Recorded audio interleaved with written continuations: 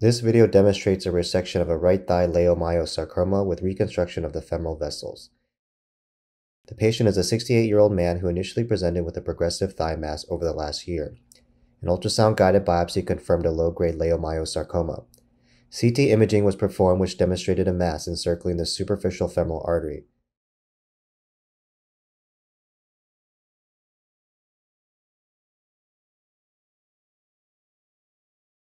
The mass appeared to be adjacent to the profunda artery with uncertain involvement.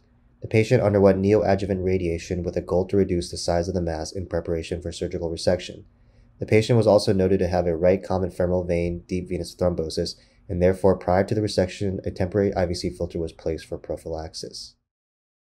This is a coronal view of the mass.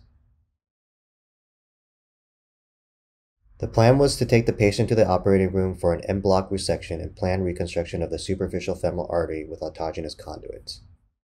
The patient was taken to the operating room after wire guidance was established and marked externally. An elliptical incision was created with wide margins. The section was carried through the subcutaneous tissue and fascia with electrocautery. The greater saphenous vein was encountered first and dissected free proximally and distally. We elected not to use ipsilateral saphenous vein for planned superficial femoral artery reconstruction due to the recent radiation therapy to the region. The saphenous vein was ligated proximal and distal with silk ties.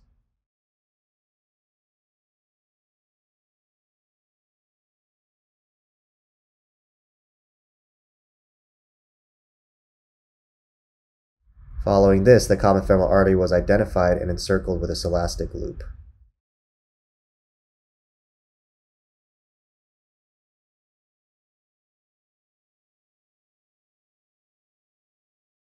Next, the Doppler was used to identify the superficial femoral artery in the thigh distal to the mass.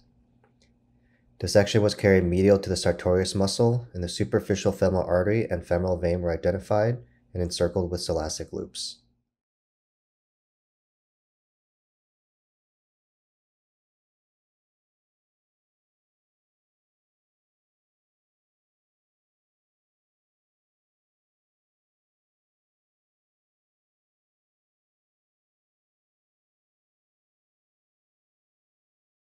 Once vascular control was obtained, a flap on the lateral edge was created and the mass was resected and blocked.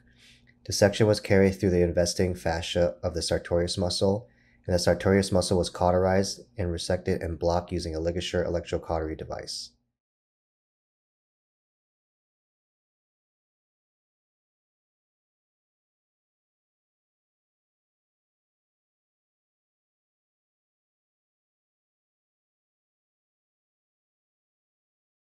During lateral dissection, a profunda branch was identified deep to the muscle, and dissection was carried cephalad until the main profunda artery was identified at the femoral bifurcation.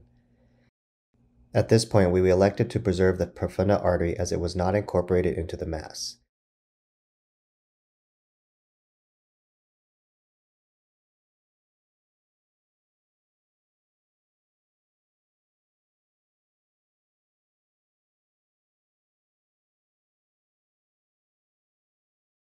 The mass was dissected free medially as well.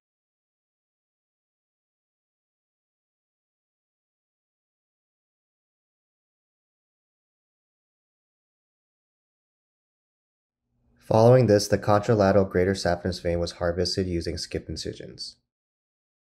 We turn our attention back to the right thigh. The distal femoral vein was ligated with silk ties. Proximal femoral vein was ligated with silk ties distally and clamped proximal. The proximal femoral vein was oversewn with a running proline stitch.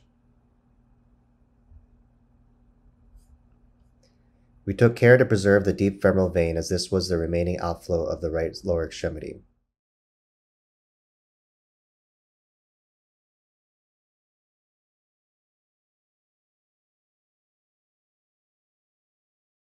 A branch of the profunda artery entering the mass was ligated with silk ties as well. The superficial femoral artery and vein were transected distal, and the mass was resected en bloc with ligature electrocautery.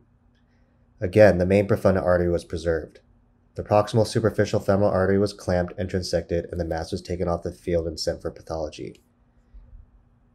The reverse saphenous vein was brought to the field, and the proximal end was spatulated, as well as the stump of the superficial femoral artery. An end-to-end anastomosis was performed with a running Prolian suture.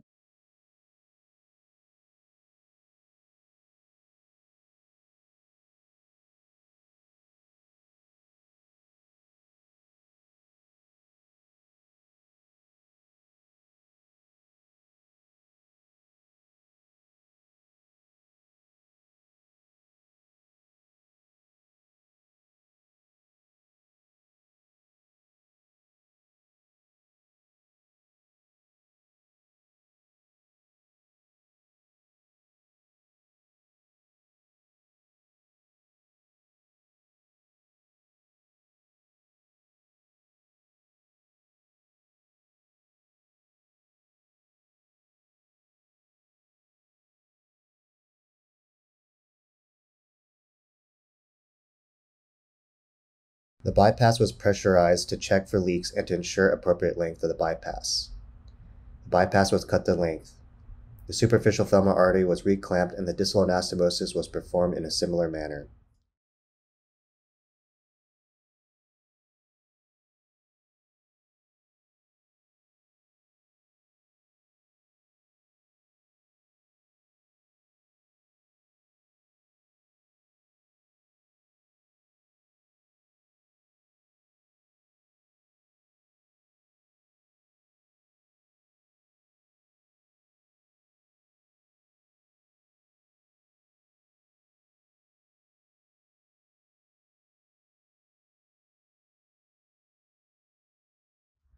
Once completed, the clamps were removed, and there was noted to be good flow in the bypass.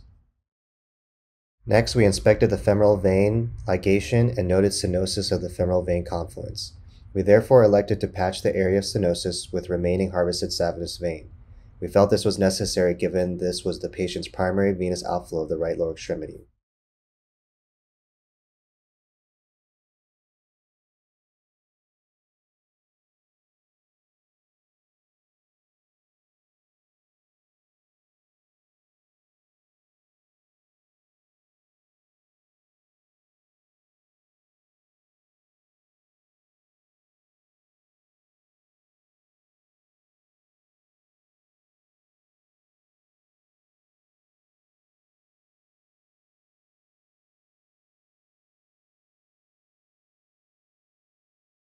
Following the reconstruction of the femoral vessels, our plastic surgery colleagues were consulted for intraoperative muscle coverage of the wound.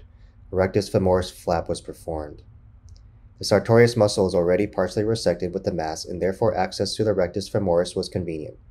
Normally, the sartorius muscle is retracted medially.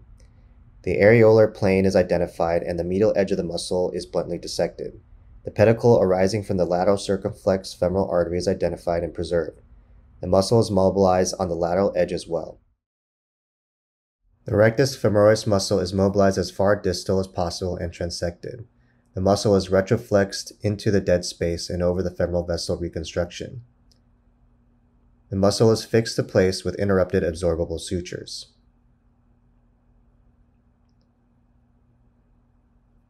Next, the drain is placed and the wound is closed in layers, closing the fascia, deep dermis, and the skin.